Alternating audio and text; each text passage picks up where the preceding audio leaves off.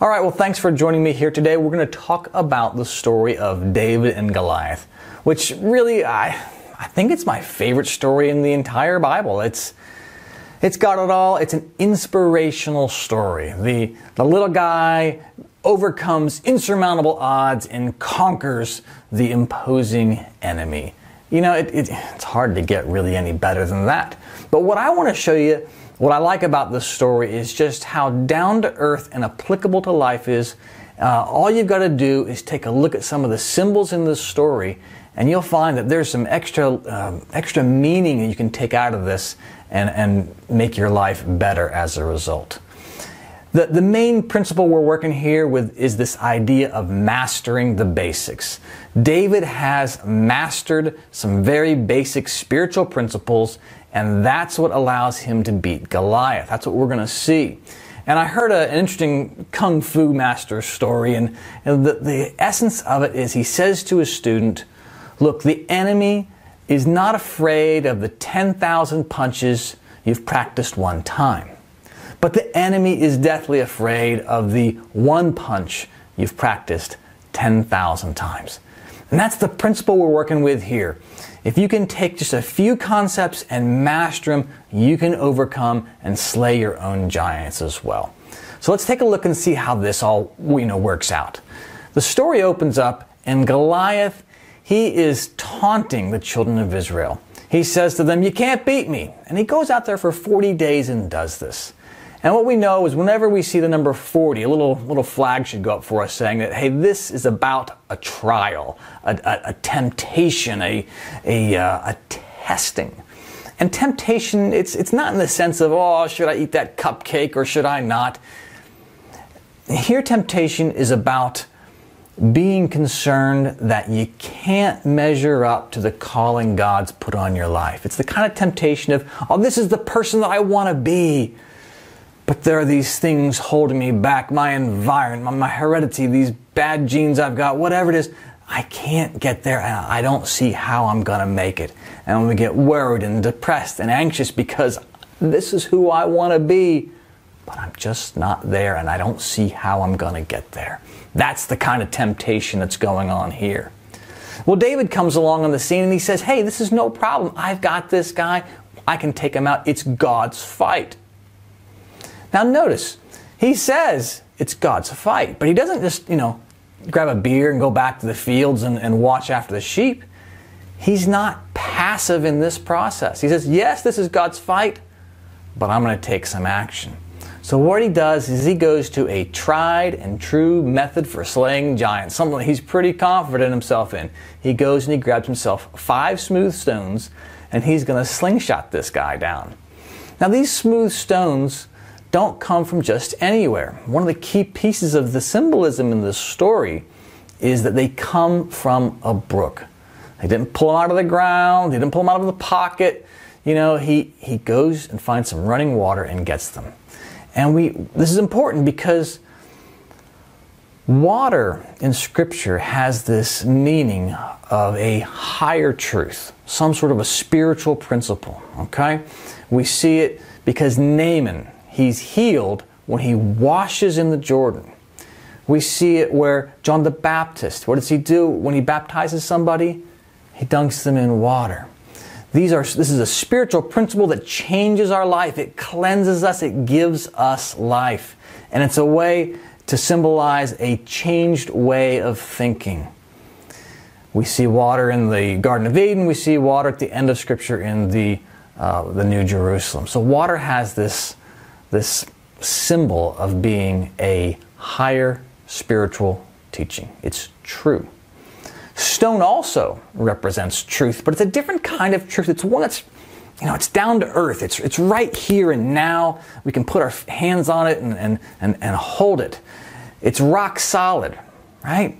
We know this because, well, in Scripture we see that stones represent or are used to kind of witness or testify or be a memorial to a deal or arrangement. Jacob does this with stones.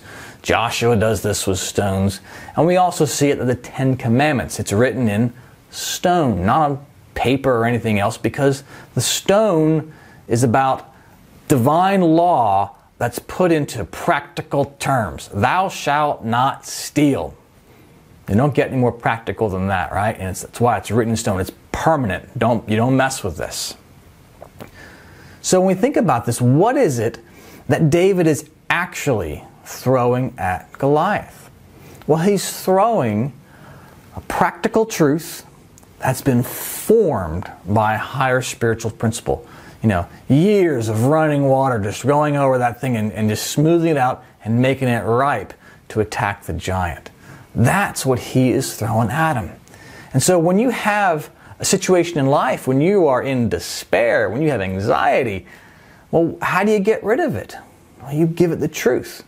Because whatever happens when we get anxiety, it's basically our mind is being presented with a false reality. Oh, that this isn't going to work out. Nobody likes you. You're no good at this. Well, look, the reality is that God loves you and you have value and you're going to be led to your cause in time, if not already. The truth can dispel all these false beliefs. And it's because David has mastery of just a few simple concepts that he defeats Goliath. And we too can slay giants in our life, and we have some mastery of some basic concepts. Now, let me give you some ideas here as far as some smooth stones in my life. One of the things I've been doing, I live in Australia.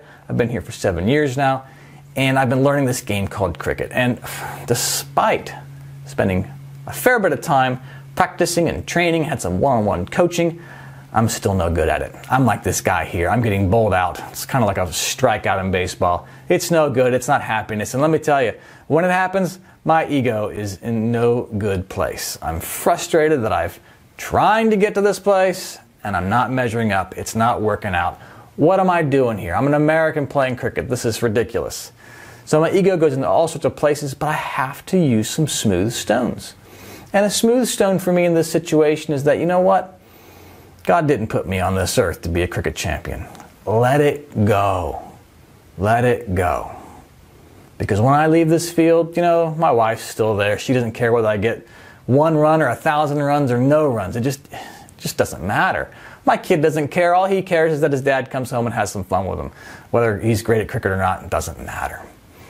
We have other more serious challenges in life than our failures at cricket. But, what if you've got a business and that's not working out? We feel like, oh no, my whole financial world's falling apart. How am I going to resolve this? How am I going to pay the bills? How is this going to happen? We start piling up this anxiety and saying, I'm never going to be there. But the scripture teaches us that God clothes us. He knows that we need stuff, right? He says, I've clothed the lilies, I feed the birds, and don't you think that I know what you need too? Your Father in heaven knows you need things, and I'll take care of you. So when we have that anxiety of all the pressure we're putting on ourselves, nobody else is putting it on, we're putting it on ourselves, we say, you know what? This is all going to work out. In the end, we're not judged by how much money we have and stuff like that. We're judged by how good of a people we are. That's what's important in life.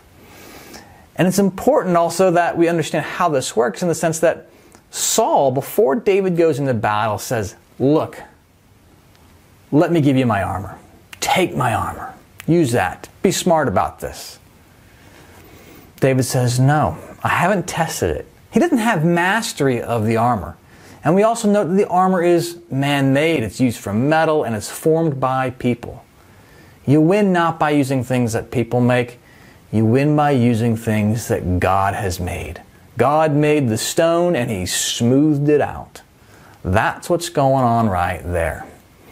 So now it's your turn. What kind of smooth stones, what kind of a practical, down-to-earth teaching can you think of that's been formed by God? It's something that happens in your life that's been used repeatedly over and over again, and you found as an effective weapon against the giant of anxiety and despair and temptation. How do you beat this guy, Goliath?